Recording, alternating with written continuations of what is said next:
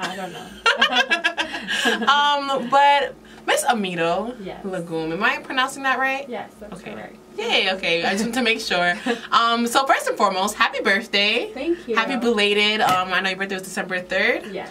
And congrats as well for receiving the Children Peace Award in Italy. That was amazing. I feel like that was a great birthday gift for you. Yeah. I was so grateful. I was like, yay. Okay. And you look great as well. Thank you. Yeah, no problem.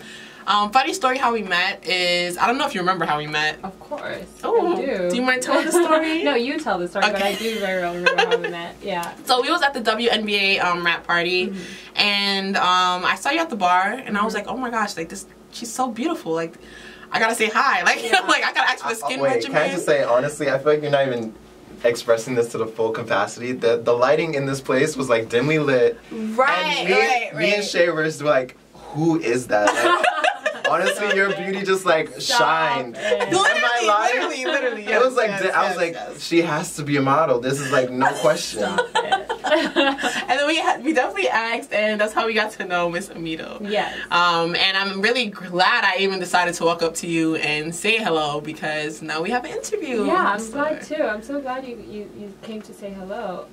I went to that. I didn't want to go to that party, to be honest. I was just like, oh. That's a movie. Oh my god. I was just like, oh my god. Ugh. I was like, no, I gotta dress up. I gotta put on a smile. It's like lots of stuff. Anyway, but I'm so glad I did go, and I'm so glad I met you.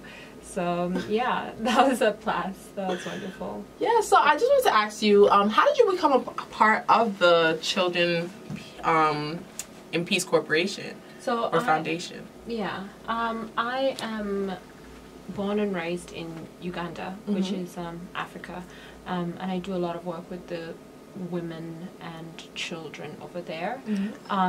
The Children's Peace Foundation work in Uganda as well. They're based in Italy, but they work in Uganda a lot. And so they contacted me while I was in Uganda doing my thing. I mean, they tried to contact me for 5 days, because when I go to, to do work in Uganda, I go really deep down in the villages where there's no network, there's no internet, there's nothing. So it takes me like maybe 2 days to reply to texts. So I reply, I'm like, sorry, I'm in the village, like, I can't. Yeah.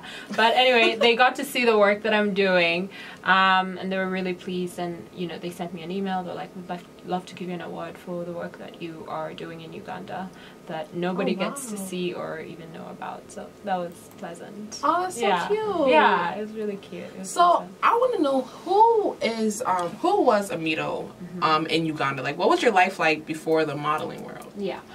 Well, I mean, I feel like I did have a normal childhood. Super chilled. I lived in the city with my family. I went to school like any other kid. It was pretty normal. It was very normal. I was involved in a little bit of modeling in Uganda, but it wasn't anything major. So in Uganda, in Kampala, where I'm from, modeling is not really seen as a profession. It's a hobby. And if you try to tell people, oh my god, it's serious, it's a profession, they think it's maybe prostitution. Like, I wouldn't be able to explain to my grandmother what I do. Wow. Yeah. So so that was the vibe. So for me, growing up, it was go to school, become a lawyer or an engineer or one of those traditional jobs. And I got an opportunity that sort of took me a totally different direction, which I'm very happy about. Wow. Yeah. That is amazing. So what was this opportunity? I won a continental competition that I think we all know America's Next Top Model. So they do have a franchise in Africa called Africa's Next Top Model. Yes. And I went for that competition. They actually did not have an audition in my country. They had it in a neighboring country, so I had to travel by bus to the next country. That's dedication, girl. That's dedication. I know. I was like, you know what? Let me give it a chance. Let me give it one last try and be like, okay, I've done it. Let's move on. Whatever. Yeah. So I took a 16-hour bus. Wow. I was thinking 4 hours. Right, me too. It's not that big of a deal. And I got there, tired, hungry, sleepy, and the audition was that morning, so I took the bus in the afternoon and arrived the next morning. The audition was that morning. I did the audition, and they didn't give out results, so I kept on. During the audition, you would go from one stage to another. Right. So they would put you in little groups, and then you go in, and then they select, and then they push the rest out. And I kept on going from one stage to another, and it reached 7:30 p.m. and my bus was leaving. So I had to tell the producers, I gotta go, like, now. Like, tell me if I'm in or not. Yeah. So they're like, oh, we'll call you, we'll let you know. I was like, what? What is that? Anyway, I was like, fine, whatever. I was like, you know what? I've given it a try. I've done my best, the best that I could at that time. And I had to run from where the audition was to my bus because I didn't know anyone in that country. I had to leave that same day. Yeah. So yeah, 3 weeks later they called me and they're like, yeah, we'd love to have you, in the competition. You'd come down to Cape Town in South Africa. And stay in one house with 11 other girls. Wow. And fast forward, the top 3, which I was among, came to New York that same year. Which was so we came to New York, and then when we got to New York, that's when one of the prizes, of course, of winning the competition was signing to an agency in New York. And the top 3 came to New York, and that's when the agency chose the winner that they wanted to work with. And that's how I got to move to New York City from a little country in Africa. Right. And voila, here we are. No, I love this story. So what made you want to apply, though, to Africa's Top Model? I wanted to give it a last chance. Yeah, I really loved fashion. I really loved modeling, but I didn't see a future for myself in it because of how I was brought up, and my parents and all my relatives are very serious when it comes to like school. You have to be a doctor, teacher, engineer, like very super traditional. And to be honest, like modeling or being a fashion model had a bad reputation in Uganda. Maybe not now, but yes, it did have a bad reputation in Uganda. Most of the girls who would pose as models were usually like prostitutes, low-key, and stuff like that. So it did have a bad reputation, and my parents and everyone else didn't want me sort of involved in that. But I told my mom, I was like, you know what, I really love this, and I think there could be potential, but the reality is that maybe there's not.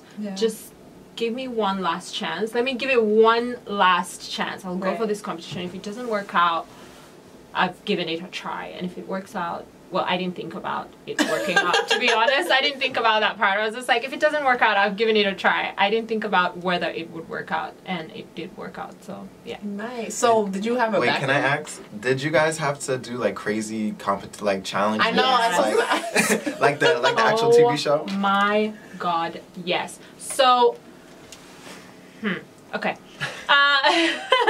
So there's one challenge. So we shot in South Africa during the winter. First of all, I'm from the tropics. I'd never experienced winter in my life. I didn't know how it felt like to be really cold. And so we were shooting in South Africa, and we were shooting during the winter, and there was this particular photo shoot where we were supposed to pose underwater. Let me just say, I cannot swim. I was going to ask you this. No. Guys, I can't swim. Oh my God, so what did you do? Honey, you made it work though. Fake it until I make it. Yes. There we go. There was a contract at stake. There was $50,000 at stake. I was like, it's do or die. Like, I respect that. I respect that. I was like, it's do or die. I have to do it. I have to freaking fake it until I make it. Yeah. And so I faked it. The photo came out bomb though, It came out. I was opening my eyes underwater. I was shook. I was like, oh my God. Did you learn how to swim after that though? Yes. Okay. Listen to the story, Right? Lesson learned. You could miss a job because you don't know how to swim. Right? Yeah. Anyway. So, did you have a plan B though? If you didn't get into Africa's Next Top Model? My plan B, I had already graduated from college. I had, I think, a bachelor's degree in PR, and I was gonna, do that. I was gonna go back to school eventually, maybe get a master's, like mundane, right? Day to day, live a normal, I guess, mediocre, I don't want to say mediocre, but honestly mediocre life compared to what I'm living now. Yeah, mediocre life back in Uganda, and yeah, that was my plan B. And this was just, you know, a thing that I did to tell my brain that, you know, you've given it a try, and at least you've tried. You move forward knowing that you've tried, and yeah, you've given it your all, and that's the best that you could do. Yeah. So how do your parents feel about it now that they see you living this life? Well, now of course they're happy. They're like, oh my God, I'm so happy for you, so proud of you. My my grandparents in particular, like, you know, we still want you to be a lawyer, but if you're happy, it's fine. So yeah, we're kind of on the same page, which is more than I can ask for, to be honest. Yeah. That's really amazing. Yeah. So do you feel like winning the competition, did it pivot your career into? I think it was just the beginning. It was, for me, I don't know about pivot, but it was the beginning of you know, a career for me. It opened the door for me to get, you know, to move to the US, especially in particular New York, and you know, opened the door for me to travel the world. Things that I'd never imagined would happen, you know, happened in such a positive light, which I'm super grateful for. Awesome. Yeah. And I won $50,000. Let me just say that. Right. Let that be known. Okay. Listen, from nothing to 50,000, that was life changing. Yes. Oh my God. Yeah. So I know the host of the show was Aluchi. Yes, Aluchi. She is a model from the 90s. Yeah. And she's a supermodel, African supermodel, who actually also won a competition from Africa and then moved to New York. So she was paying it forward, and it was very sweet. Yeah. Are you guys still in communication? Like, absolutely. Yeah. Oh, so nice. She's my mentor, and I love her dearly. That is amazing. Yeah. Oh yeah, I love that. Okay, because you know sometimes like when I was watching one of the interviews with Eva from America's Next Top Model, and Winnie Harlow, she claimed how like Tyra Banks didn't really help her much in the modeling world. So I just wanted to know exactly like how if it's the same for you or if it's different, but it's different, and I'm happy that you guys are still communicating. No, and I'm contact. in touch with Aluchi 100%, and it's we have a great relationship. Yes. Yeah. So will you be hosting a Africa's Next Top Model anytime soon? I don't know. Hopefully, fingers crossed. Right? We can put it on the table. Right? Yes. Start from zero. Right. Like, what am I about to do now? Like, yeah. Oh man, it's funny how we can all relate to this. No, like, seriously, it's too real. Not even. So you model with IMG. So worldwide. Well, I was signed to IMG until yesterday. Oh wow! Okay, so that's outdated. Until yesterday. So I decided to move to a smaller agency. Okay. Because I thought, you know, it would manage me a little bit better, and they would have time for me, to be honest. Nice. IMG is great. But they have so many girls who are beautiful as well, and so I just decided to downscale to something a little bit smaller and manageable, and it's a very chic boutique agency called Heroes, and they're lovely. They have such a great team, and I'm very excited to be working with them moving forward. So yeah.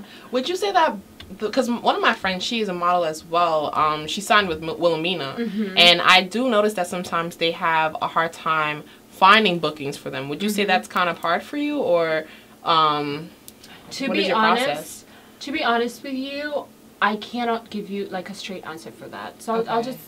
I'll just tell you my experience. Like, there's a year where I didn't work for 6 months, wow. And then the year after that period where I didn't work for 6 months, the next year I worked like crazy, like non-stop, back to back. So it just, I guess it differs, you know. Right. And sometimes it's not even like the agency. Sometimes it's just the season where it's just dry and there's nothing going on. Looking for a specific look. Maybe. Exactly. Yeah. And it's dry. They're looking for a specific look, and maybe you don't fit that look.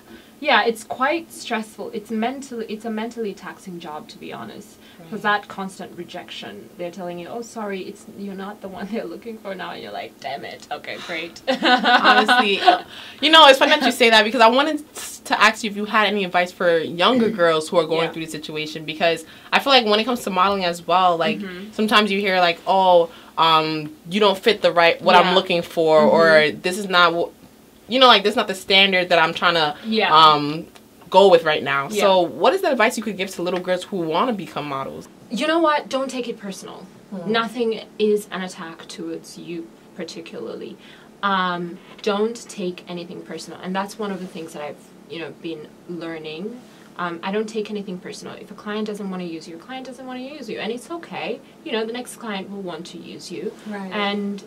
And not want to use the other girls. So it's like, it's not personal. It's not an attack on you or your character or the way you look like. It's just life, and it's just what it is, right? Right. So try to have like that solid foundation within yourself, and just convince your mind that it's not personal, it's not you, it's not you. That's the only thing you can do. Okay. Yeah. I did see there was a story back in the day of correct me if I'm wrong too, because I didn't really understand the full story, but it was something where they were going around like your lips, like they were talking about your lips. What is this story? Like, if you could explain it for me. Oh my god. Yes. Okay. So I think it was 2017 or 16. I'm not so sure. I was backstage during Fashion Week, and MAC Cosmetics was doing the makeup for the particular show. I can't quite remember, but they took a picture of my lips with dark lipstick and put it on their Instagram, and there were a few racist comments on it on the Instagram page. And I remember I wasn't even in New York at the time. I was in Milan. I wake up in the morning and I find like hundreds of messages like, Aamito, what's going on? And to be honest with you, I had not experienced racism because I'm from Uganda. Listen, everyone's dark and black in Uganda. I do not know what racism is at this time. And I was just like, okay, my lips are making you cry. I don't know, like, but the more the days went on, the more it became an important issue to address and talk about, and so that's how it happened, and that's how I found out, and I did address it on Instagram in a more playful manner. I posted the same picture, and I was like, okay, my lips are giving you sleepless nights, like, but to be honest with you, it was a more deeper issue than that, and I think they wrote a few articles on it, New York Times and a couple of other major publications wrote, a few articles on how, a black woman is always put down for her features, and if someone other race has the same features, they are kind of praised, and that kind of thing. So it was a whole situation. It's crazy because nowadays, like, there's so many people that are outside of our race that are trying to get the lips that you have, so I think, like, I don't know, like, what's the problem with this at this point? So that was the whole thing about it. Oh my gosh, it was society. That was my welcome to racism. Oh my gosh. Like, welcome. Oh my gosh. That's a big welcome. Yeah, right. But it's amazing though how you didn't let it bother you, one, and at the same time how you could really be like a turn point for the world too, because like you kind of show people like, this is my culture, like this is it, like what do you want me to do, get a right, and you don't have to change yourself, right. You are beauty. Cute. Period. You are beauty too. So I saw that you was doing this thing on YouTube. It was called Model Off Duty. Yes. And I like the concept of it. I think it's really dope. But there was one thing that really caught my eye. I think it was your second video where, well, actually, first of all, I wanted to ask you, what is it about, and why did you decide to create this? Okay, so I think I was at a time where I wanted to hear other voices. I wanted to hear their side of the story, especially models in the industry, and what's happening in their lives, and how they treat whatever is happening, because people don't understand, like, behind the scenes, it's honestly a really, really tough job. You have to be like an athlete. You have to eat right. You have to take care of your body. You have to stay positive. You have to mingle and network. Oh my God. Like, and then now to add on top of everything, you have to have Instagram followers. Because some clients do ask, they're like, how many followers do you have on Instagram? Right? And some people just don't have that personality of, you know, posting on Instagram and whatnot. So that was the whole concept around Model Off Duty. I just wanted to find out what makes other models like me tick. Well, for the future, I wanted to do maybe fashion off duty or whatnot, but I had access to the models first, so that's what I started with. Yeah, I love it. Yeah. I think it's really dope too, because I like for me, like when I was younger, people told me I should be a model just because of my height, and I never really thought about it until I saw my friends doing it, and I was like, okay, you know. But I didn't really understand the background of it, and I like listening to your videos. I'm like, oh, okay, this doesn't seem that bad. This is what they do. This is what like their life and stuff like that. I like it a lot. Yeah. But one thing that did capture my eye was the Cairo chamber that you had in your second video. Oh, Jesus. So the first time I seen this Cairo chamber, I was actually watching T.I. and Tiny's Family and Friend Hustle, and Tiny was doing it. Yeah. And I wanted to know, like, what was that experience like? Because I know it's freezing in there. Cold, let me tell you. So, no, you don't understand. It's very cold. Oh my god. I wanted to use the F word, but let's just go with very.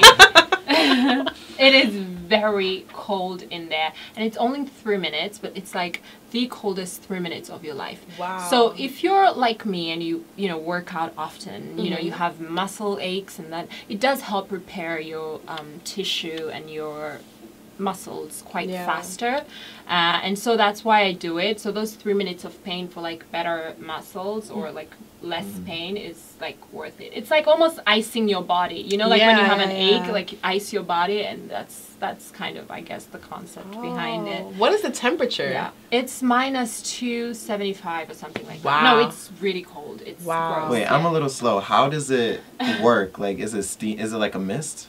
So it's nitrogen something. It's like a chemical. Yeah. Well, yeah. So so the nitrogen. So it really like they release it for those 3 minutes, and then it just sort of freezes. And you just stand there? Yeah, you stand there for those 3 minutes, and it freezes like your whole body for 3 minutes. Right. Yeah. Like I know it's like a cylinder around it, kind of. Yeah. It's funny because I used to run track, and I had to take ice baths. Exactly. So it's like the same. Same thing, yeah. But I think the Cairo chamber is a little shorter, because we used to be in there like 25 minutes, just like shivering in there. Like that was 3 minutes is not as bad. Yeah, it's not as bad, but it's way colder, I think. Right. It is. Exactly. It is. So the longest 3 minutes of your life. No, it's long.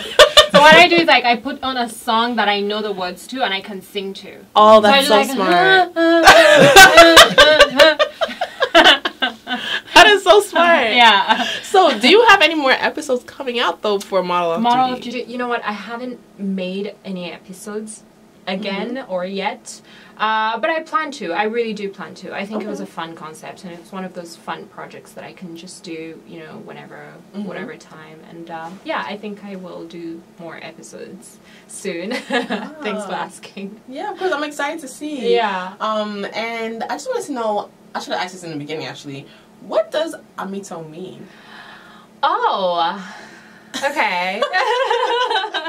So my name is from the Acholi tribe in Uganda. It's from the Luo group, and the Luo is, well, it's a tribal group, same as President Obama. Same as Lupita. Oh. Hello. Oh, that's some royal blood right there. Legend. Yeah, I'm legendary right here. I just wanted to throw in that there. I just wanted to, you know. Like, shout out to President Obama and Lupita. All right, cool. So Aamito means it depends on the context. Well, for why I was named, it means I love you. So when you want to tell someone you love them, you could say Aamito. If you want to say I need you or something, you could say Aamito. So depending on the context, you can use it. And yeah, so it's basically love. Yeah. I've always wanted like an African name for myself, but you know. Let's go with Aamito. Yes. Yeah. You know, like I don't want to steal your name though. Like we can share. Oh, okay. Yeah. Hey, I like that. We can share. Or you could go with... we should go with the word food. How do you say that in your... Oh my god. Let's not. It's charm. It's just charm. Charm. Yeah. It fits you. Yeah. I'm with him. Oh my god. Anyways, thank you so much, Aamito. Thank you. What is next for you in 2020?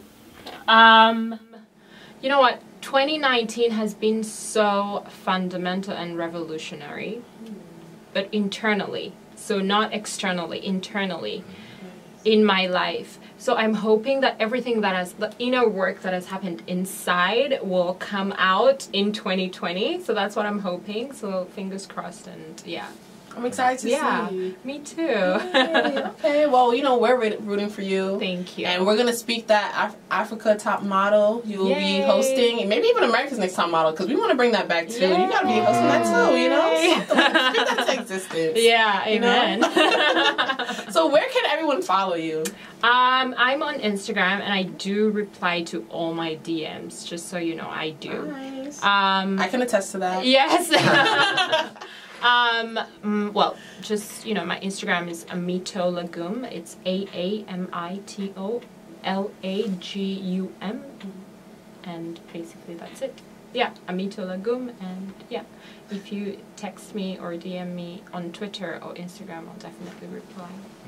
Yeah. Thank you so much for coming. I really appreciate it. Thank you for having me. Of course. That's been great. Yeah. And this is Shaysayss, guys. 2 S's, not 1. Here on Party 101.9, home of the throwbacks and the iHeartradio platform.